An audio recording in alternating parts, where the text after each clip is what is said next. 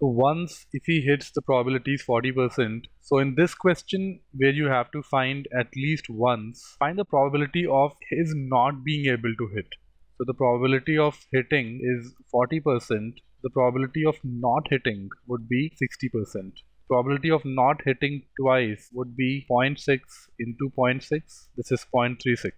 0.36 is the probability of not hitting twice in 2 times. Therefore, the probability of hitting at least once automatically becomes 64%. In 3 attempts, not hitting all 3 times, this would be 0.6 into 0.6 into 0.6. This would be 0.216. And therefore, the probability of hitting would be now 1 minus 0.216, that is 78.4%.